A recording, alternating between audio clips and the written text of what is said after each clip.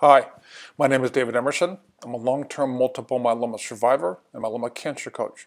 Welcome to the vlog post regarding probably my favorite therapy, whole body hyperthermia, more commonly known as sauna.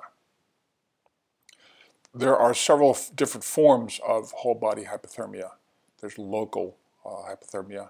In this blog post and the studies linked below talk about whole body hypothermia.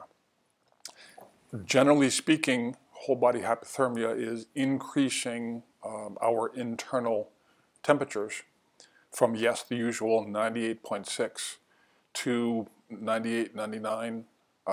Ideally, if you can get it up to 100, 101, that, according to research, kills cancer stem cells, in addition to several other positive therapies.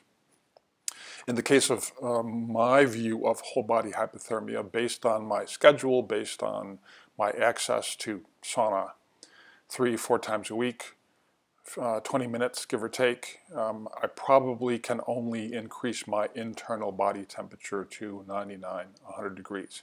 But profusely sweating, according to one of the articles below, helps detoxify. I sweat out heavy metals, cadmium, mercury. I think that's a problem for many myeloma survivors, heavy metals toxicity.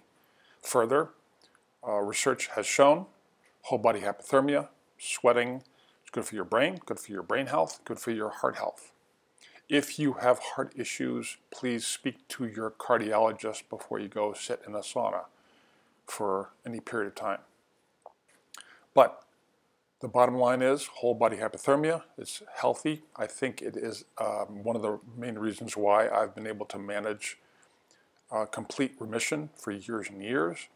I have heart issues, so it helps my heart health. I have chemo brain, and it's helping me heal my chemo brain. Keep in mind, as we age, brain health is an ongoing challenge. Most importantly, I find sauna to be extremely relaxing. I think it's just good for us. So I highly recommend whole body hypothermia. Read the studies linked below. If you have any questions, feel free to scroll down, email me a question or a comment. I will reply to you ASAP. In the meantime, thank you for your time and attention, and be well.